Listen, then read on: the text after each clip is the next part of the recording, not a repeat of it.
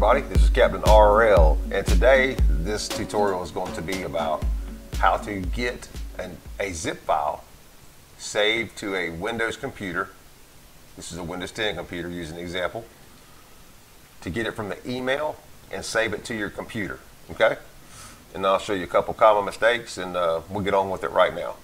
Okay, so here is what a typical arrangement of attachments would look like in our file sets.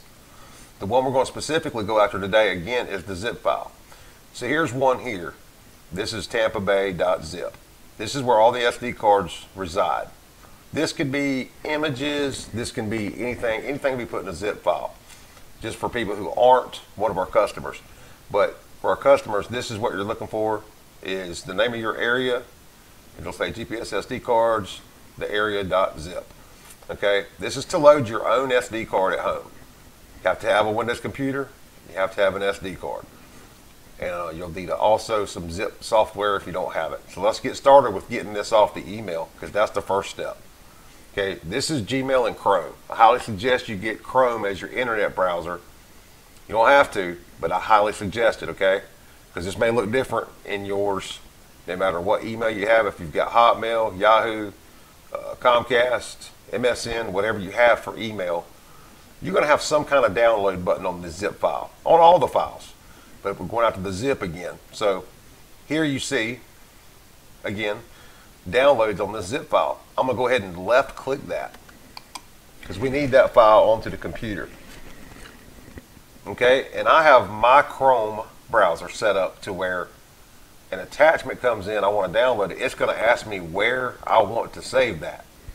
So what I'm going to do on this one is save it to my desktop, because that's the easiest place to find it. That's the easiest place for it to be, because when I minimize all this, it's going to be right there. So I'm going to click save, and over to the left you can't see it, but it's now downloading to the desktop, and it's done. Just that quick. Okay, if you don't know how to do that and you've clicked download right here, what most browsers will do, if you don't have it set to do that, it's deep into the settings too. This is I think a flawed Microsoft Windows issue with attachments and things that come off email. A lot of people don't know when they download it off an email where it goes. So you have to go set that up inside the browser, like I said. So I'm going to show you how to find it if you don't know how to save it to your desktop, because you may download it multiple times and never see it, never find it. Okay, so I'm going to ease over here. And on Windows 10, you have a start bar right down here at the bottom left. Okay, so in that search bar, I'm going to type download. Actually, it's with an S. Type downloads. And I'm going to slide this over a little more here so you can see what I'm doing. Okay, I'm going to type downloads once again. And there it is. You see it right here? That's where everything's being put. Let's click on that. And you notice I have nothing in there.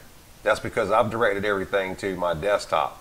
But if you can't find it, search that bottom left bar down here, right here. Click in there and type downloads. And that should take you to where your zip file saved automatically. Okay? That's the big secret that nobody really knows. Some people do, but a lot of people that aren't really good with computers have no idea where these files are going when they save them. Whether it be a zip file, an image, a video, whatever it may be, documents, anything on an email, they save it, they can never find it again. And that's where it'll be found, okay? But set yours up for the desktop if you know how. If not, go here and get it. So mine's on the desktop, okay? Let me drag it back out here where I had it. Okay, so now, what do we do with it now, right? All right, we're going to learn how to unzip it right here. So whether you went to the downloads folder or it's on your desktop like this one is, what you want to do here is you want to right-click this file, this zip file. You want to right-click it, okay? You have to have software to open this. Windows 10 is bad about not coming with software to open a zip file. So hop over to Google search if you don't have any software to open a zip file. If you don't have these options when you right click, you don't have a zip program. And get WinRAR. You see it here where I'm highlighting? WINRAR, WinRAR. And just get the free trial. And it's only like 10 bucks for the thing. But just get the free trial so you can get this out of your life and get this out of your way. Okay? So we're going to click Extract Files. And automatically you'll see a string up here. This is called a destination path. And it's going to put it on my desktop. See right here? It's going to put it on my desktop. And then this is the name of the file. How convenient. So it'll automatically, when you click that, you click Extract Files, it's going to automatically put this folder where your zip file is saved. Okay? It automatically does that. I'm going to click OK. Voila. There it is. Okay? Now you're ready to actually use this with the SD card. You're ready to copy these files, whatever your brand is, straight to the SD card by right-click and copy. There's a little more to it than that on some of these.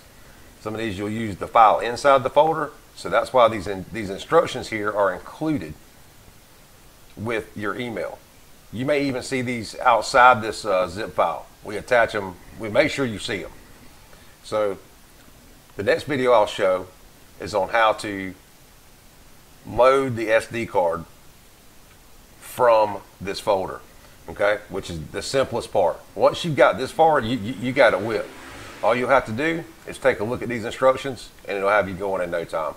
Saving that zip file and getting it saved to a location you know where that is, that you understand where it is the main thing. And remember, in that search box bottom left in Windows 10, type in downloads, then click the download folder, and there's going to be your attachments. Okay?